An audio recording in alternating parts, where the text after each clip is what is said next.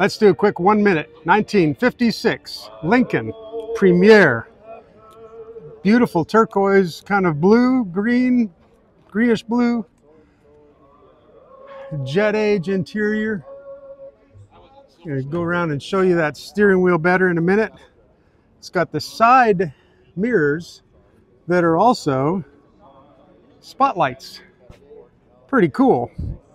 It's got the signature 56 Lincoln styling that became definitely part of the Batmobile styling that came from the TV show. Of course, it was a Lincoln concept car that was reused by George Barris for the Batmobile.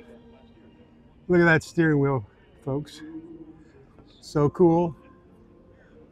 Complete with the shift indicator right there behind the wheel, integrated. It's a beautiful thing.